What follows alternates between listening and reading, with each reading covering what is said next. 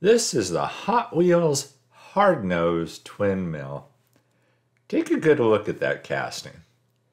This back end that you're seeing here is the low part is the back of the car. See how the engines are facing forward? This is the front of the car. And this is quite easily the ugliest twin mill of all.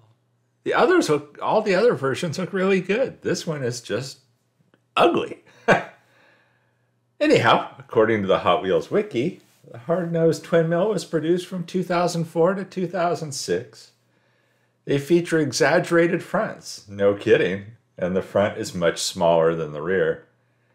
This build will complete the series of Twin Mill Redline conversions that I've been doing. I have Jay to thank over at Jay's Diecast Creations for making me aware of this ugly car. I didn't even know it existed. But he brought it to my attention, so thanks. Anyhow, I am going to do the redline conversion on this, which is obviously going to be a little difficult with those big big front wheels. Honest mistake there. Does have a metal body, plastic base. No interior. The red glass has to go. And I'm not going to mess with the engines. They're already chromed, and much like the early Redlines had plastic chrome engines, I just kept these the way they were. The metal needed quite a bit of work. The front end, right there, that section that I'm working on, it was bad. It had a gouge in it. It just wasn't made well. It wasn't made smoothly, and they kind of hit it with a lot of paint. But I worked on it, smoothed out a lot of the rough areas on the casting. And there you see it after smoothing a lot of it out and going over it with the Scotch-Brite pads on the Dremel. And there's after the first polish. And it was looking pretty good, but obviously it still needed some wet sanding and additional polishing. So I went through that to get it to a stage that I was really happy with. Once I completed this wet sanding, I did use the Metalcast red paint, as I've used in the other conversions, to match all of the other sisters in the group. And I did go over that with Minwax clear, the gloss clear that polyurethane rattle can paint. There it is after the final polish. Turned out pretty well. That front end, you can't really see the damage that was there originally. Even though it was a new casting, it was just made poorly. So that was off to paint. And then you may recall from the tuned twin mill, I had made these donuts to go outside of the redline wheels. Had to sand off that little ridge on the red lines that's at the back of the wheels. I needed those wheels to slide inside the donut. So that way there were actual red lines. And this was a test fit. After doing the test fit, I do clean up those donuts and hit them with a semi-gloss clear to seal them, get rid of the white look to them, and give them a more natural look like the rest of the Redline wheels. If you like these videos, please subscribe to the channel for more. And now back to our viewing. Here I am doing the wheels. I did use the bearings that I 3D print. I did have to drill out those bearings slightly because when I designed them to be used with straight pins. And so naturally I needed those to be as tight as possible for the pins. Then I just drill them out a tiny bit if I want to use the original axles like I did in this case. I could have easily swapped this over to straight pins, but why? I have axles to work with. And at that point, you just crimp the ends with the fence pliers, pop those little bearings in the wheels, and ta-da! You have redline wheels. There you see after I painted the clear coat of those gloss donuts, for lack of a better term. And here I am force fitting the red line into it. Those red lines are from Brightvision, and they work really well with the bearings that I print. You kind of fumble around a little bit because the recess on the donut, it just made it a little more difficult to press in the bearings because of the additional recessed area. But yeah, it wasn't that difficult. The base, if you look at the base up there, I did hit that with Model Master aluminum plate metalizer.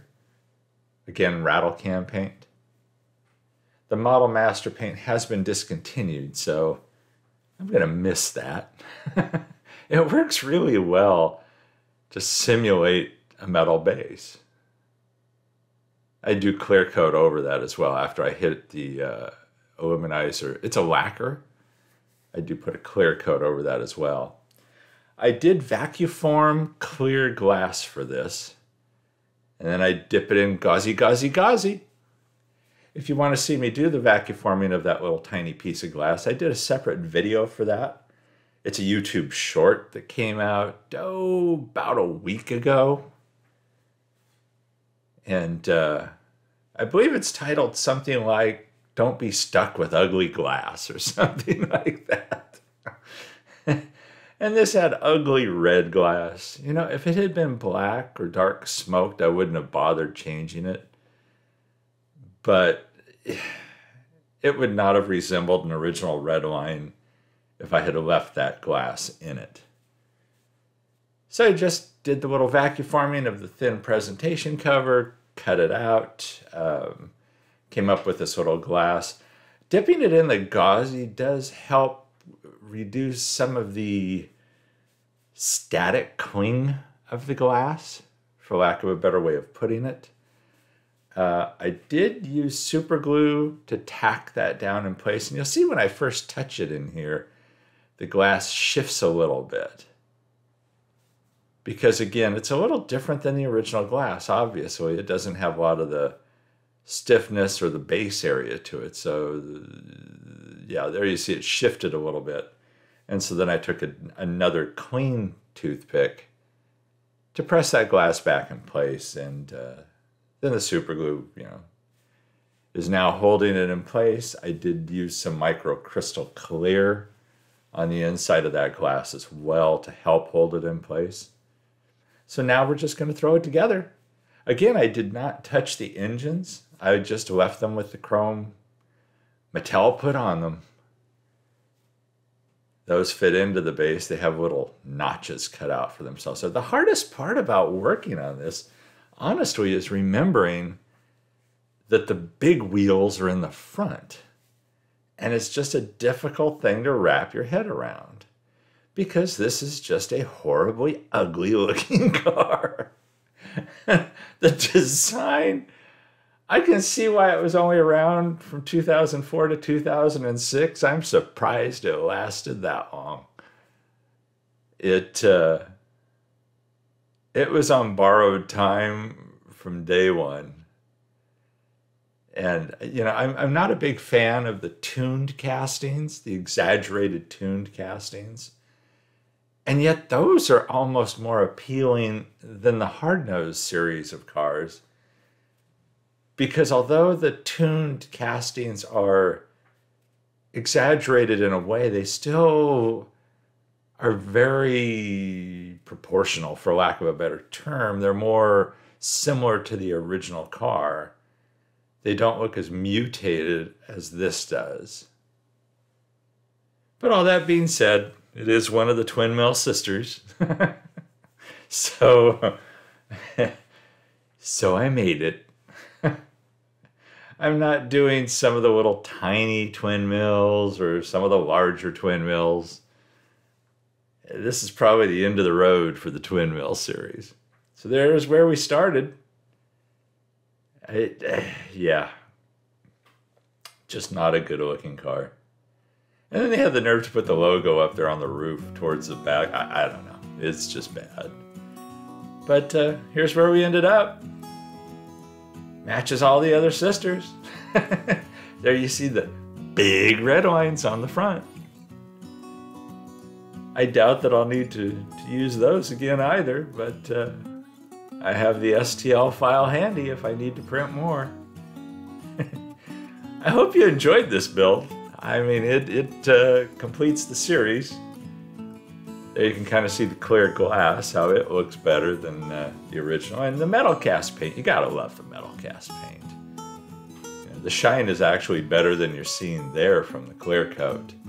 It's a little muted in the photo booth that I take these pictures in, but there's some still shots coming up. There's some glamour shots. I hope you've enjoyed this Twin Mill series. It's been fun doing them. Even when they're ugly like this one. But yeah, it kind of looks better from this angle than like a side angle. And there's all the other sisters. Anyhow, thank you for watching. I do hope you've enjoyed this too. And special thanks also to my Patreon members for their support. Everybody stay safe and healthy out there. And catch you in the next one.